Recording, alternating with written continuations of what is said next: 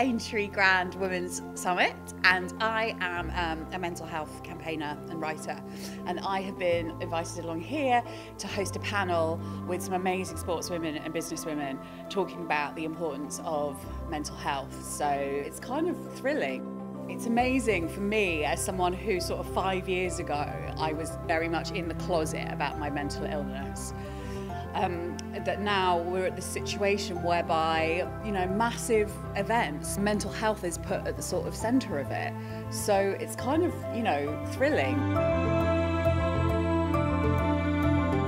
I think the temptation is that we look at amazing events like the Grand National, and we look at the extraordinary sportsmen and women, and we think they're sort of perfect, and we try to live up to that image of perfection, but actually they're human just like the rest of us. And when our heroes admit that sometimes they have down days and tough times and they need help and support, it makes it easier for us normal mortals to acknowledge it too.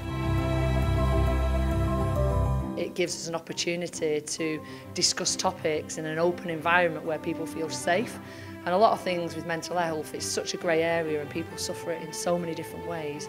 And obviously from a sporting arena, there's so many cases that you meet that are actually hidden in men and women. And I think today, with 49,000 people here, it gives us an opportunity to bring mental awareness to the forefront.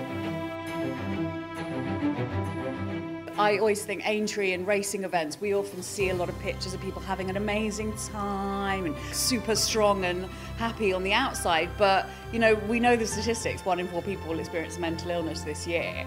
So it sort of cuts through and you know, talk about the stuff that matters really.